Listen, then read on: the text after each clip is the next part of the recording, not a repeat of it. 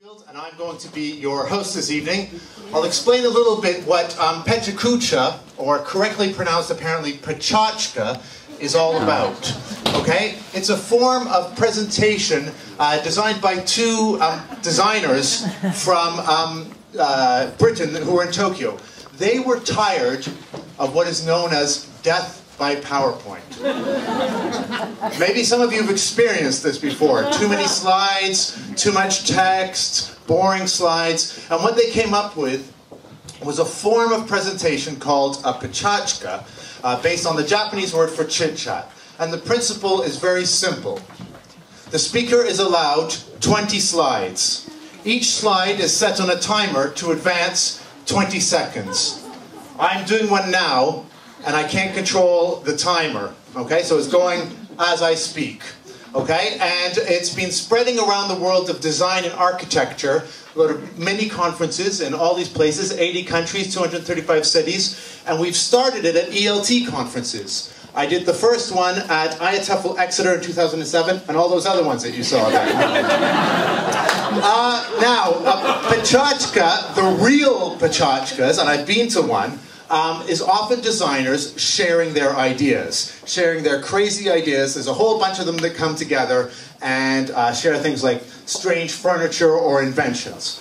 And I'm going to talk about my other passion than writing, which is I want to be a designer and an inventor. And I'm talking about technological inventions teachers already have. Now we know about IWBs, Moodle, all these things, but what I'm interested in is what I am very interested in is technical inventions that I think teachers really want. And I've been developing with a team of scientists and experts a series of inventions to meet the real problems that I think teachers face here. Okay, so here is a summary of them, and I'm going to go through some of the problems and the things that I'm working on with my team.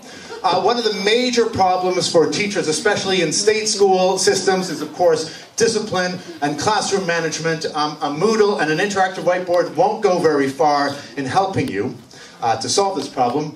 So what I think is needed is a little, very simple device that I've called Mute. Mute is very simple. You just press that button and point it at a class, and it's silence.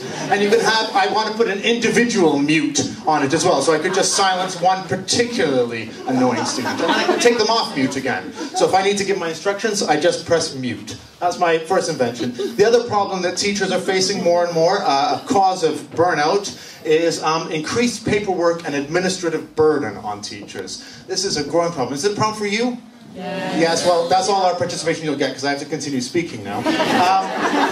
My invention is something called Exam Ease. Now, this is a neat little software program that comes with something that looks like a printer. And you take all your exams and you place it on top of the printer, and then you go off and do something else. When you come back, the printer has scanned and corrected and left personal comments on all of the exams. Whoa. Interested? Interested? Its sister program is called Report Ease. That's to write in the jargon of your school or whatever, or the business you're working at, all your reports in perfect, whatever, in multiple languages. So you can have bilingual reports written for you. Again, just on this simple little machine. So those two things that we're working on. Another problem, how many of you have to travel quite far distances to work? Yes, don't talk too much. Okay, so traveling to and from work is a big problem, especially if you're teaching a freelance teacher in a big city like Paris. Ladies and gentlemen, may I present Teacherport. Teacherport is going to be established like the Velib things, and sort of just for teachers. You get in one and it teleports you to where your next class is, okay? This is taking a little bit longer to develop, but my people assure me that it is coming, okay? The other one problem that we don't like to say is that some days you just can't face them, okay? You just can't bear going to class. You need another. This is what days off were made for, and holidays are made for, and all those special days. I have the solution for this. Again, this is a very complex invention we're working on. It's called Surrogate Teach. Surrogate Teach creates a virtual you Your students will not know the difference, and neither will your colleagues. You just send in your surrogate teach, and they do the class for you. Those are for the days when you need an extra break. And so, you see in our labs, we're building surrogate teach. Okay, anyway, the other thing that we, not problems, but a desire that many teachers have is, of course, for happy, successful students. We want our students to do well. We want our students to succeed, so they move on up and they're not failing and always coming back to our classes again.